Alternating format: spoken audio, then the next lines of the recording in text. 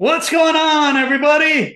Your two favorite horror reviewers are back tonight. We've got a good one for you. We're reviewing a movie, a sequel to a movie that came out 36 years ago, one that we all remember. It's all near and dear to our hearts. It starred Michael Keaton as the ghost with the most. And it's showtime. So, me and Uncle Logan here are going to review the sequel. It's called Beetlejuice, Beetlejuice, Don't you say it one more time. Beetlejuice. Spill your guts. Who wants to go first? All right, I will.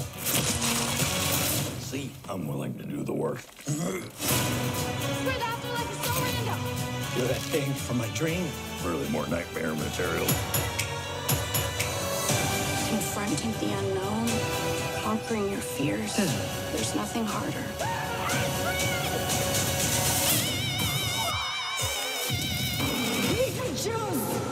What the f?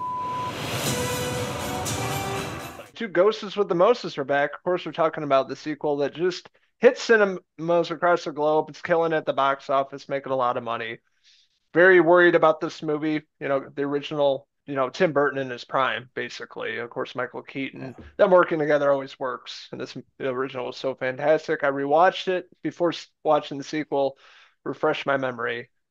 And it's a worthy sequel for sure. Hell yeah. Yeah, definitely worried about this. Were they just gonna try to squeeze out some extra bucks here? Warner Brothers playing with another franchise.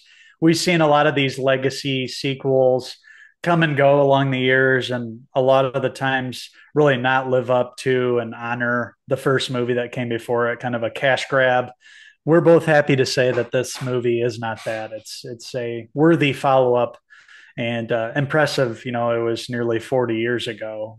So yeah, Tim Burton's back, Michael Keaton's back. Everybody's a little older now, but they slide back into these iconic roles. And this one all starts with a tragedy in the Deetz family. Of course, we have Lydia Deetz, Winona Ryder's back. And we have Delia Deetz, Catherine O'Hara, the great, of course, and then this time we have the younger daughter of Lydia, played by Jenna Ortega, Astrid Deetz, and this story all revolves around the father, played by Jeffrey Jones in the original. Of course, he had some pedophilia charges, and so he's been blacklisted. So they kill off his character in the beginning, and it brings the family back to the iconic house, and eventually leads to the return of the ghost with the most, Beetlejuice. That's right. Three generations of the Deetz family returning back to Winter River, Vermont. Love this town. Not much has changed there. Really great shots, opening shots in the movie, of course, of this town, returning to this town. Of course, the Danny Elfman score was just like the original. It really brings back that atmosphere and gets you set in the right path here watching this movie. Returning, really cool setup. I will say that with, of course, the father passing away, them returning to deal with that, having to do going back to the house, and of course, reintroducing a lot of these familiar characters behind me. Yeah, it was interesting catching up with Lydia and seeing what she was doing now. She's a host of a TV show where she talks about ghosts. So it fits in perfectly with her character. She is involved romantically with one of the producers, I believe, of the show, played by Justin Theroux. His name was Rory in the film. And Rory has this idea that, on the backdrop of this family funeral that that's brought the family together, and they're back at the house, and he thinks, what better time than now to propose and pop the question to old Lydia, will you marry me? So ridiculous, so ridiculous. Justin Theroux was such a punchable face in the movie. He did a great job playing that slimy Yeah. scumbag you can't trust. But really, that's he's the love interest of Lydia. They return back to the house, and all he cares about is money and her career. And of course, it reintroduces Beetlejuice himself, played by Michael Keaton. Hasn't lost his step in almost 40 years, a little older now, but he returns in his character. 100%. Really hilarious, really great scenes. Doesn't have as much energy as the first movie, and that's okay, but he was still great. Had a huge presence in the film. He's not like a huge character, but he shows up a decent amount in the movie. Yeah, for sure. They're not throwing it at us like, okay, we're just going to give you 2 hours of the character of Beetlejuice. He's used liberally in the film, but it always serves a purpose for the plot of the film. This time we have Beetlejuice's backstory. We finally find out how he became a ghost, and it's tied into Dolores, the love of his life, basically. You find out how he dies, which was pretty interesting. And then, Dolores is resurrected in the film, and we find out she's a soul sucker. So that kind of gets the story moving forward. But the main focus of the film is on Astrid, Jenna Ortega's character. She's had enough of what's going on. Everybody was brought back for the funeral. Now her mom's probably going to get remarried here. She's had enough. She rides off on this bike, and that's where the first kind of twist happened for me, because kind of figured it was going to go in one direction and kind of goes off into a different direction there. She ends up meeting this kid who's up in a treehouse, a kid around her age, teenager, young adult, and they strike up a relationship. And, it kind of goes from there. We don't want to say too much about the specifics of this, because this is a movie that you need to see on your own and find out what's going to happen for the first time watching it. It was a cool story. I liked what they did here. It was an interesting way to bring everybody back and to revisit the afterlife and to see some of those characters, waiting in line still. We had Bob, Beetlejuice's right hand man with the shrunken head. Had a lot of funny scenes there. We saw another Tim Burton favorite return, Danny DeVito playing a character, janitor up there in the afterlife, who comes into contact with Dolores.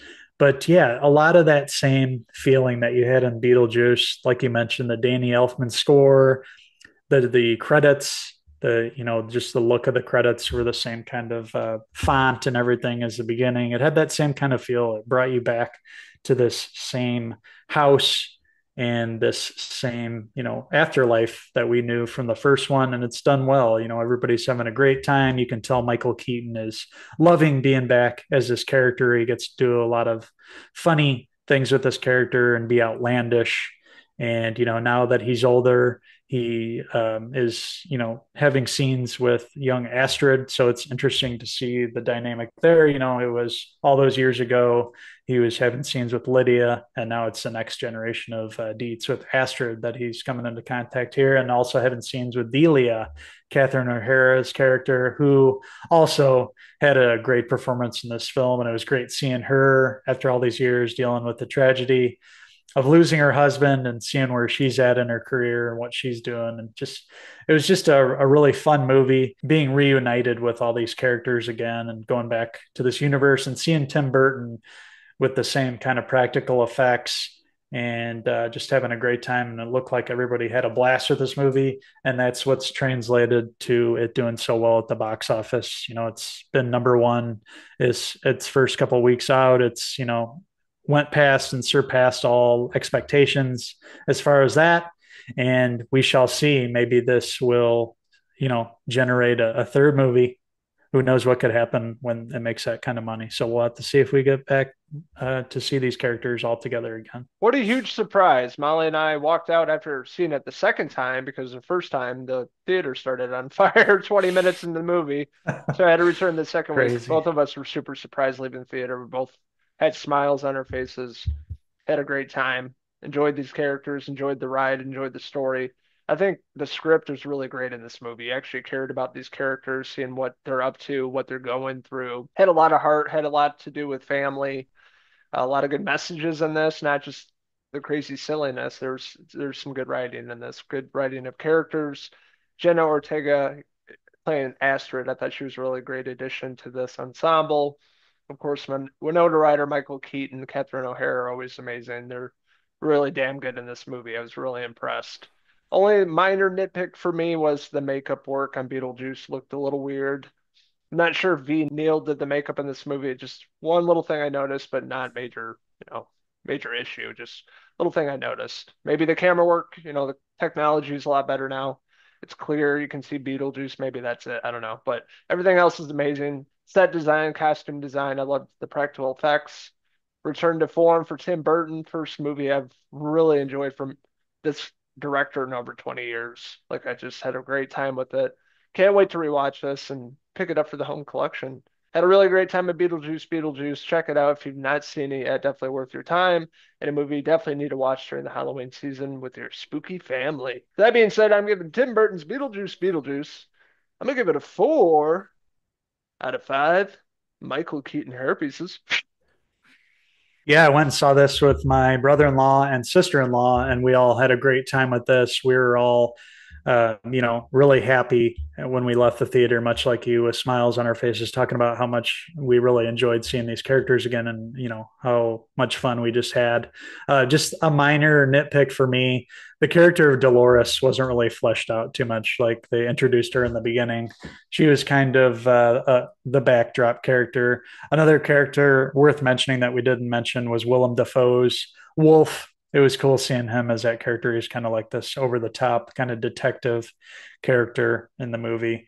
There's a lot of great little Easter eggs from the first film, so keep your eyes open throughout this film. The sandworm's back, and you see some other things that'll you'll remember from the first movie. So with that being said, it was a damn good sequel. Happy to see this, and we definitely will be picking this up for the collection, no doubt. So, with that being said, I'm going to give Beetlejuice. I'm going to give it a 4 out of 5 Bob hair pieces. I want to hear from all you wild ghouls out there. What did you like about Beetlejuice? What didn't you like about it? What's your favorite horror film of 2024? Let us know in the comments below, and don't forget to subscribe. Also, check out these soul suckers on Facebook, X, and Instagram, and our website, Cinephellas.com, for the latest, greatest TV, movie, news, and horror reviews. We did it. We reviewed the sequel to Beetlejuice for the 31 Days of Horror. Also, make sure to check out Uncle Kevin and Uncle Bob's review of Beetlejuice. You can watch their take on it too. We're releasing ours for the 31 Days of Horror. Have already done theirs, so make sure to check back and watch their review too. So thank you guys so much for tuning in for another spooky edition of the 31 Days of Horror. And these two wild boys will be back for more 31 Days of Horror very soon. So until that time, I'm Uncle Henry Hill. And I'm Catherine O'Hare, signing out until the next review for 31 Days of Horror. Cheers!